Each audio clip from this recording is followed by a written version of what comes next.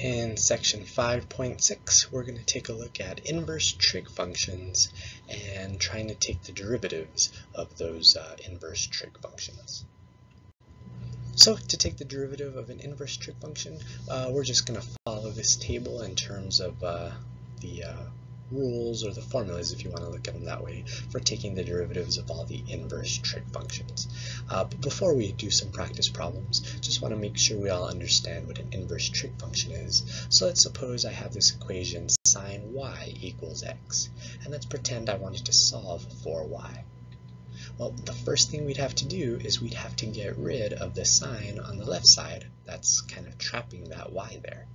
So the way we undo the sine function is we would need to arcsine it. And of course, if we do something to one side, we would also have to do it to the other. So the arcsine and the sine essentially cancel each other out, and you're just left with y. And then when you take the arcsine of x, we're just left with arcsine of x.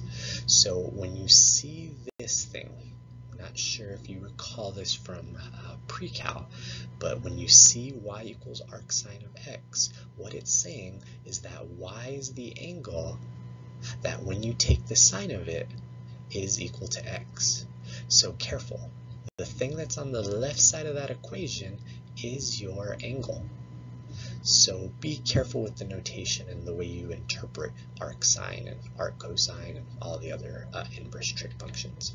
One little note to make, we have the alternate notation of putting that -1 superscript, it's not a power but a superscript, to indicate an inverse, like you saw me talking about in 5.3 with inverse functions.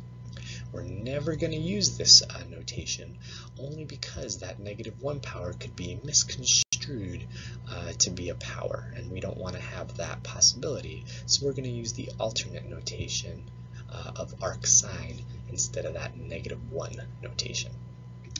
Okay, so let's attempt to take some derivatives here. You'll notice that all of these formulas in the chart up here have a u in them. So we're assuming really that all of these formulas have had the chain rule applied to them. And of course that is true. You'll notice that all of these formulas have a u prime in them. So of course these are all good for when you see stuff and not a plain x. So here we have the function arcsine of x to the 4th minus 1. So to take the derivative, we're going to just use the arcsine formula above here. And there's really not much to think about here in a sense. It's kind of almost too easy.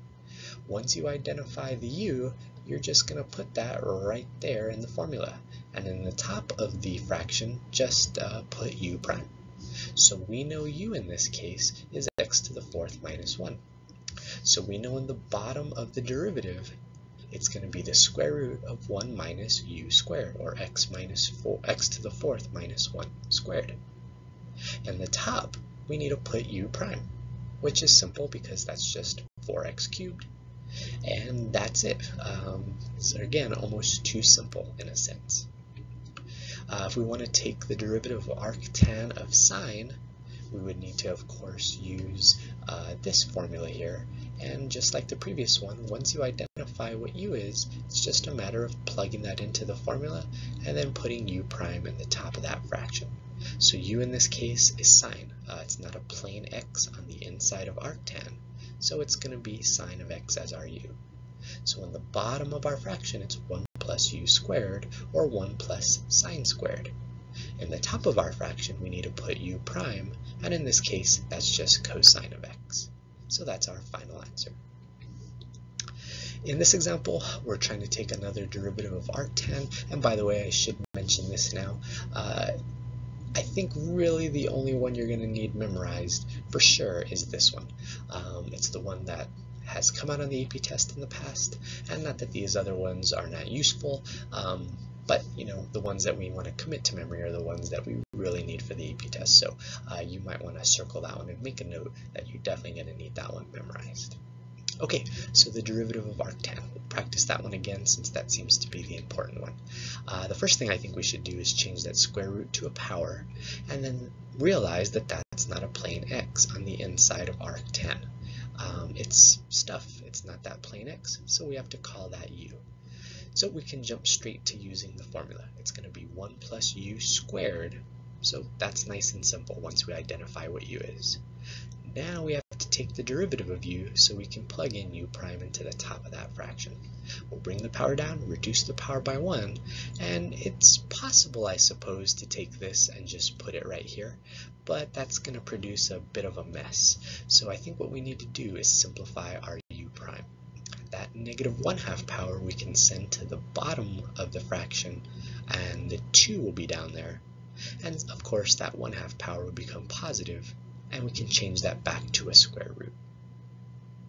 All we need to do next is take the denominator of this top fraction and move it to the bottom of the overall denominator.